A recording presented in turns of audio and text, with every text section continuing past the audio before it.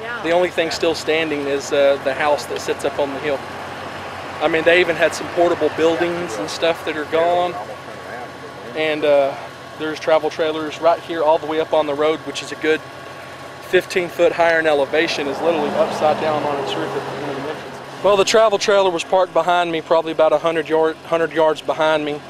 And after the flooding last night, we come back down here to check on it. And it's now to my right about 200 yards, halfway up in a tree with a group of other travel trailers.